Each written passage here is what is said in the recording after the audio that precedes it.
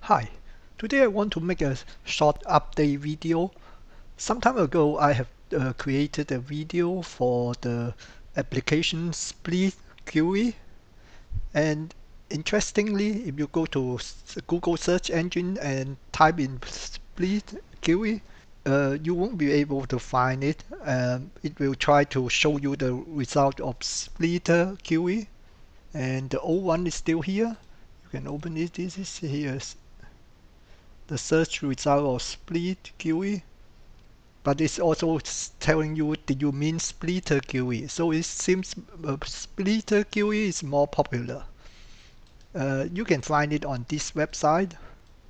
You can download it here, and it's basically a different GUI for the same backend. From time to time I got comments on my older video saying something is not working. This one is easier to use.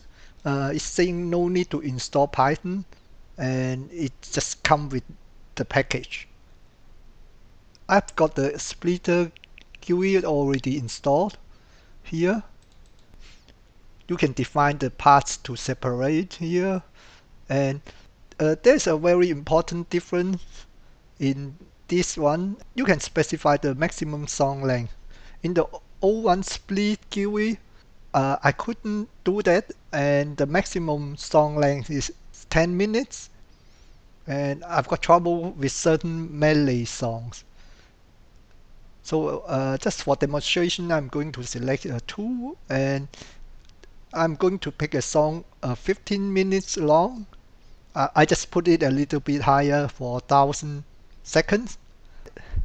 By default, it's only 600. Then I have to select locations to save.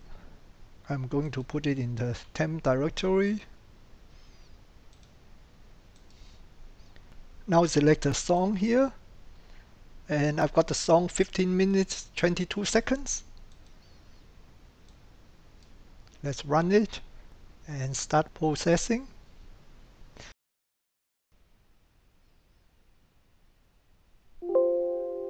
Okay, it's done.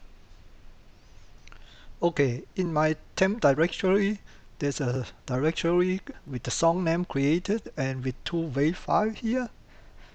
Now I'm going to put it in the Audacity. You can see here my song is 15 minutes long, and let's have a listen.